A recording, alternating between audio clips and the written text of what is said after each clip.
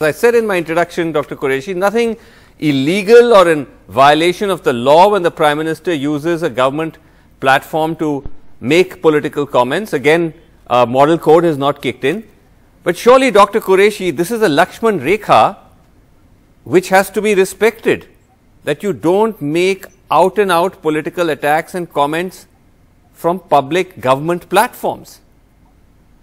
Yes, you know, the Srinivas, by mistake, twice you may refer to the model code of conduct as moral code. And it's a very happy coincidence that you use the moral word for it. Yeah, I said model, but it came across as moral, yeah.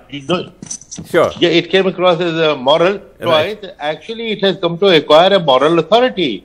And the fact that it was formulated by the political parties themselves in the 1960s in Kerala, who wanted to keep the election campaign neat and clean and no personal attacks and no misuse of authority. Right. So, unfortunately, the standards have changed now and it is being violated. But legally, till model code kicks in, they can justify it.